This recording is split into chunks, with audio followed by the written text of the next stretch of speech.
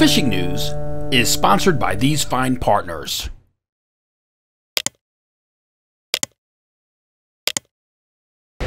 It's Thursday, December 15th. I'm Jim Hutchinson with the New Jersey Delaware Bay edition of the Fisherman Magazine. And as hard as this may be to comprehend, it is for me anyway, we're just a little over a week from the Christmas holiday. And of course, this Sunday, we kick off Hanukkah. That's December 18th. So it is well, I guess it's officially time to reap what I have sown, a November obsession out along these stretches of beach. I put everything else aside except deadlines and fishing. It's time to pay attention a little bit to that last minute shopping, running around, and I would imagine that my family is going to see more of those December 27th deliveries. If you're checking online to look for things, that may be what you'll find as well. But here's a thought for you this week with just a little bit of time to go. If you're looking for some last minute shopping ideas for those anglers on your list, be sure to check out thefisherman.com. We've got a brand new online shopping experience. You can get these beanies, these nice beanies, some caps, t-shirts, sweatshirts.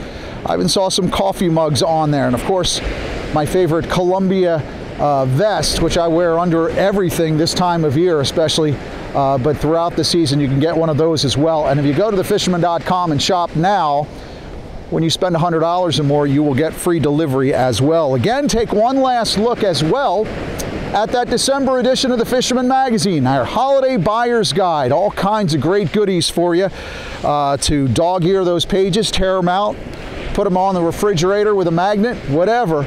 But the time has come to start finishing off that holiday shopping. And of course, with the December edition that's sitting around your house somewhere, keep in mind next week, this weekend actually, we're going to print with the January edition. So out with the old, in with the new, and our boat buyer's guide for 2023. It is a bear. All the hottest new boats and outdoor engines, outdoor motors for your 2023 experience. So the December edition will go on file. The new one will come in. Got to keep up. Now, one gift idea, of course, is a trip to your local tackle shop. Whether you know what you're going to get, or gift certificates always make a great idea for tackle shops, gift certificates for your local party and charter boats as well. But what I love to give certain people in the holidays is it's for the snowbirds, like my father. The snowbirds carrying around wearing their colors from home, so to speak. And I'll tell you, if you wear something from your favorite tackle shop or boat here, when you're in the Keys, you're running around along the beaches, you're in a restaurant down there, you would be surprised. Even going to Costa Rica, somebody sees that shirt, they recognize it for home. It's a good way to meet some friends on your winter trips, which things are gotten a little bit cool here. So we're about in that time. Most folks know I'm a big music fan, from Nashville Americana to Seattle grunge and everything in between. And as I've said, the bite, when it's slow, can sometimes be prompted by certain, well, let's just say certain magic songs. I'm a big fan of Baba O'Reilly from The Who. It's always worked on board our Team Jersey Devil when it comes to spring fishing for stripers. So if you want to take some music along with you for a day of fishing, and also have a way of backing up your phone for a recharge, here's Tim Smith with a little more on that and something from Garmin as well this holiday season. Here are a couple of holiday gift ideas for the fisherman in your life. First is the Turtle Box Bluetooth speaker. I bought the speaker back in the spring and I use it all the time on my boat. It's fantastic. It's very rugged, very loud, very well constructed, waterproof. Everything on it stainless steel. You could actually charge your phone from this, and if you have two of them, it will give you stereo sound. Nice thing about this is its ruggedness, because if you've ever had a stereo in a small boat, you usually get a year or two out of them and they stop working. This is great. You bring it with you. You can tie it down on your boat or just leave it around. It is really rugged, really strong, and waterproof. Not that cheap, however. It's about 400 bucks. Next, we have the Garmin InReach. This little guy here, another item around $400, but it would be a great holiday gift idea. Now, what this allows you to do, for the guys that go offshore or fish in places where you have no communication with cell phone, you can use this in conjunction with your cell phone to send text messages through the satellite to whoever you want. It gives you great peace of mind if you need to communicate with people when you are out of cell phone range. Plus, on top of that, it's got an SOS button on it, so if you're in big trouble, you can hit that button and the search team will come and get you. Of course, all of these things require a subscription on this item. Another great feature on the Garmin InReach Mini is its battery life. As long as this antenna has a clear view of the sky, this thing will be broadcasting your position for weeks. Now, it's not cheap. Again, this is $400, but you got to figure what your safety is worth and the ability to communicate when you're out of cell phone range. And here they are, two great holiday gift ideas that any fisherman in your life would be happy to receive. Don't forget, of course, a subscription to the Fisherman Magazine. It's just $29.95. You get all 12 monthly issues, plus that person on your list. They're going to get all 26 weekly digital editions when we do that again during the height of the season. Of course, being a Fisherman member also means automatic entry into our Dreamboat Fishing Challenge, right? Well, next week, we will officially announce the final standings, the final winners in the 2022 Dreamboat Fishing Challenge at the Fisherman Magazine, also the Coastal Kayak Clash. So that's coming next week in our January edition. Let's get on to the reports because in the last month and a half, of course, you can walk along this stretch somewhere in Ocean County and see all kinds of bedlam somewhere. But maybe, I don't know, last week's rendition of God Bless America from the ample pipes of Miss Kate Smith, maybe it was for real. Maybe it is over. Not really. The good news for folks willing to deal with cold hands and a picky bite, it's not so bad out here, especially with the sun, even though the sun is moving farther to the south than I would like. But there are still stripers to be found out here at this point. You might not see the blitz conditions, but depending on where you go, I was following some birds along the beach before. They were popping up here and there. It sure seems like it's a good indication that some sand eels are around. And surfcasters all along the coastal stretch should consider packing those tins and teasers at this point. I got a recent report from Paul, staffer at the Fisherman's headquarters in Ship Bottom, who said got a couple on the teaser. Good indication that those bass are on smaller baits. Could be the spearing, could also be sand eels. Jack Glasson posted on Wednesday that he had a few bass, small ones, on the tsunami sand eel imitations, those beautiful plastic lures. So yeah, that's about that time. I know in seasons past, we've had a few really good years in Ocean, Monmouth County, when those sand eels pop up. And that may be dependent this year on whether or not some surfcasters are on them. So you could sometimes see the birds wheeling and diving in the surf, sometimes at first light. You can find batches of birds out along the beach. I'm here in Ocean County. We saw a couple of headboats here just to my south. They look like they were working on them, but they're there. We are getting some indications. In fact, Ray from Grumpy's Tackle in Seaside this week, he confirmed for me that he had a report, a good reliable report on sand eels in the surf on Friday. Now, in our weekly fishing reports at thefisherman.com, we do them every week as long as folks are fishing and open and sailing. Well, Phil at the Tackle Box said, quote, "There are still plenty of striped bass in Raritan Bay and surrounding waters, and the few boats that got out in between the weather this past week, well, they enjoyed some really good fishing." So those reports were posted on Monday. And I know it was a stormy weekend, but in between the weather fits, some folks up in the Raritan Bay still experiencing a decent bite. Farther down the coast, Bobby at Fisherman's Den in Belmar said beaches saw a lot of spearing and sand eels, as we mentioned, mixing in with those bunker last week. I spoke to Jason at Fisherman's Supply earlier this week about some of those peanut bunker. They're still in Manasquan River. His thought was they were just kind of staging through the weekend up close to the river mouth, but I have heard reports of more bunkers still in the back. Now, he did note Bobby at Fisherman's Den in Belmar, he noted that surfcasters along the Belmar stretch have dropped to smaller plugs and plastics. And he has said, especially down here along the Ocean County stretch, where he felt that a lot of the action had shifted at this point. Hello, Coastie, good job, baby. If you were watching this week, there were a couple of sailors that went missing out of Cape May over the weekend. Good news was 200 miles offshore, I think of Delaware someplace, a tanker or something found those guys drifting. So good job with the Coast Guard bringing those guys in ashore. If we move down the beach just a little bit, we've learned that stripers appear to be staging for their winter layover in the Toms River. I'm along the stretch mid-central, mid to northern Ocean County right now, farther south inside Barnegat Inlet, back in the Toms River. We do seem to have some stripers. We got that report from Pete at Charlie's Bait and Tackle in Normandy. Also, I spoke to Dennis at the Hook House in Toms River this week. He said there is a perch bite. He's carrying bloodworms, but we do find that smaller plugs, the smaller SP minnows, and some of those plastics like the Kettle Creeks are scoring for some stripers in the Toms River right now. So hopefully that bodes well when it comes to March 1st, 2023. Of course, we can fish in the back bays and the rivers in New Jersey through the end of this month, but as of January 1st, Back Bay river fishing is shut down to targeting stripers. But hopefully enough of those stripers winter over in some of those areas of the Toms, the Raritan, the Mullica, maybe Great Egg as well, and even the Delaware. Just not getting a lot of striper reports in the Delaware right now, a couple of small fish along Fortescue Beach.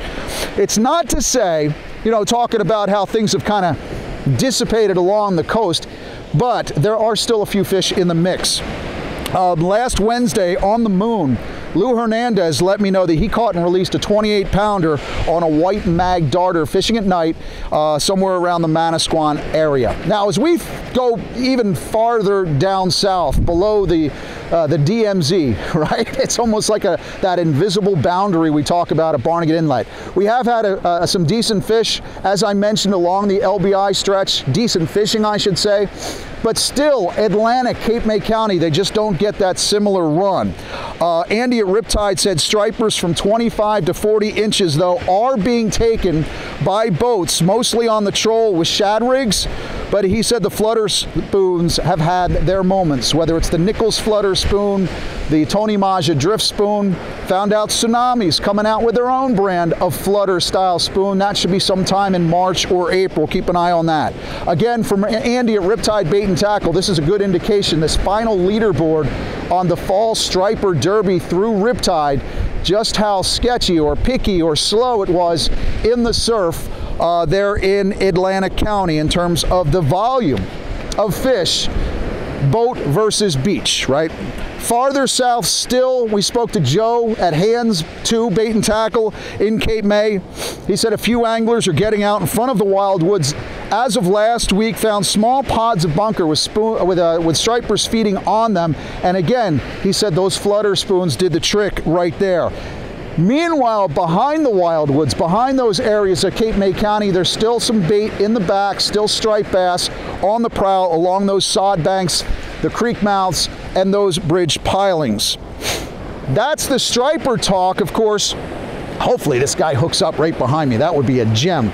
But as a few people are throwing some of these tins and teasers, I see a Tsunami plastic on a teaser here. A lot of folks, of course, turning their attention to the wreck fishing. Black sea bass and porgies, especially in Ocean and Monmouth County. Black sea bass farther into Cape May County. But tautog is the one true favorite this time of year all the way into January and February as well. And in one of the reports we got this week from Lewis Harbor Marina, we may have found out where some of those bluefish have gotten to. It's not that they've completely disappeared, but one of the things that I've been hearing, especially from a couple of the commercial guys that I know, is that those bluefish have been offshore.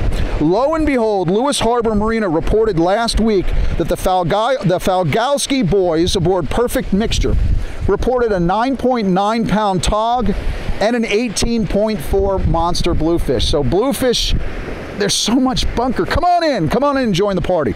Plenty of party and charter boats though throughout the region sailing for tautog, especially just north of me out of Manasquan Inlet as well as Shark River. And in Shark River, actually, Captain Steve Spinelli reported that Gene Blindberry from Holland, PA, was out aboard the Skylarker earlier this week, had a 12-pounder. So it's good to see some more of those boats jumping onto the tautog grounds. I understand that there were still a few in the Point Pleasant Canal and along some of the jetties, but you can expect, as things really start to cool off here finally, that those tautog are going to start moving to some of the outside and offshore wrecks. And with a chill in the air now and things getting colder, actually it's colder now than normal this time of year, but perhaps a warm galley or some heated rails like you'll find aboard the Dauntless out of Manasquan Inlet will leave you itching for some fishing this weekend. Get on some of those jumbo black sea bass, maybe a few porgies as well. Do not forget, of course, we talked about striped bass, back bay being off limits at the end of December. Black sea bass as will come to a close as of December 31st. So it looks like smooth sailing today. Hopefully some guys got out and loaded up those coolers. Snow on the ground out in the Poconos, but I understand there's still plenty of open water. That's the word from George, our Pocono Outdoors guy. Well, hey, thanks, Jim. You know, we're only a week away from Christmas here, and we still have some open water fishing to do. You know, we got this storm coming in today. It could be really bad later on, but right now, if you guys want to get out for this weekend, I think we're looking good. Good chances. You know, we have lots of open water with trout and smallmouth and muskie. We've been talking about these for weeks now. Even in New Jersey, you got some lake stock with Atlantic salmon. Can make for a real interesting end to the open water season if you guys want to get out and try that. For right now, guys, let's get ready for the holiday. We only got a few more days left, and then we can get out on that hard water before too long. From Pennsylvania, I'm George, your Pocono Outdoors guy. From the Pocono Mountains to the Pacific coast of Costa Rica, let's check in with my friend Captain Ben Gilmore, jackpot sport fishing out of Marina Pez Vela in Capos. Hey there guys, this is Ben Gilmore checking in from Costa Rica and the Marina Pez Vela. The December bite down here in Costa Rica is just insane. We just returned from a full day offshore fishing trip today. We caught one of the biggest sailfish I've ever seen. It was about 120 pounds and measured 108 inches. Just amazing stuff for our anglers from Utah. Today we also had 5 tuna and 2 big dorados. Fishing is on fire. The dorados and tuna fishing this month has been insane. Lots and lots of fish. Dorados in the 20 to 30 pound range. Tunas in the 20 to 50 pound range. There's blue marlin, striped marlin and sailfish out there also, as well as roosterfish and snook inshore. We'd love to see you guys down here this winter. Give us a call. Ben Gilmore, Jackpot Sport Fishing. Back to you guys. We spoke about black sea bass before. Well, the Mid-Atlantic Fishery Management Council was meeting this week to discuss all the beautiful regulations we can expect to see in the future. Captain Harvey Jenkinson, Vetcraft Sport Fishing, is one of the advisors for the council. He sat through the meetings, provided us with a great summary of what to expect in 2023. I'm not sure how this makes sense at all, but I'm going to explain it anyway. It seems to be that we're going to get a 10% cutback on black sea bass. The population that is triple, I think what it's supposed to be, triple the stock biomass, yet it looks like we're going to get a 10% cutback on black sea bass, and it looks like porgies as well. Now, I do want you to keep in mind there's something called the Recreational Reform Initiative, also the Harvest Control Rule. It's winding its way through the process there at the council. It's a tedious, difficult thing. A lot of folks chimed in on it last year. But as it's working through the process, I'm going to try to see things from a glass full perspective.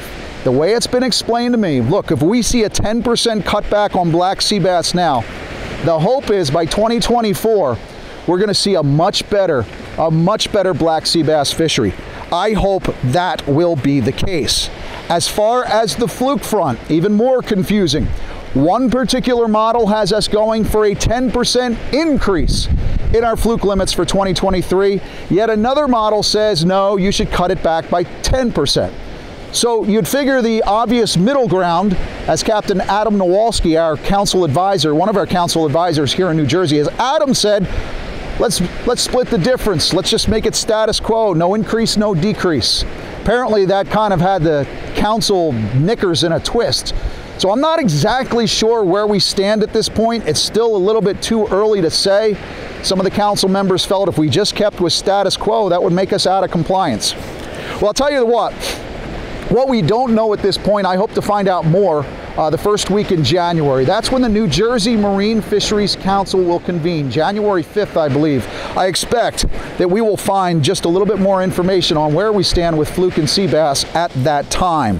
We'll tell you that one of my New Year's resolutions for 2023 is to get a few folks in front of the microphone. I'm going to take the show on the road, create a new podcast, an audio-only thing. I want to talk to folks in their shops, talk to folks in their boats, and maybe talk to a few of these people on the beach as well. That's something that's coming. But if you'd like to enjoy this weekly video forecast segment while you're driving, maybe you're sitting in the confines of your office, you want to put the earbuds in, you can find this podcast audio only where you find all of your favorite podcasts on your personal device or on your home computer at home. But make sure you look for that, and in the future we're going to be doing some more stuff as far as the audio podcasts. I will remind you, don't forget to do your holiday shopping with us over at thefisherman.com. Get yourself a nice beanie for the winter season because you're going to need it. It's getting cold out here along the beach, but as this gentleman shows and several other along the stretch that I've talked to, it is not time to put the gear away. Let's hope for a sand eel bite materializing very soon, but until we find out more, well, catch him up this weekend, and I'll see you on the beach, and I'll see you again next week right here at thefisherman.com.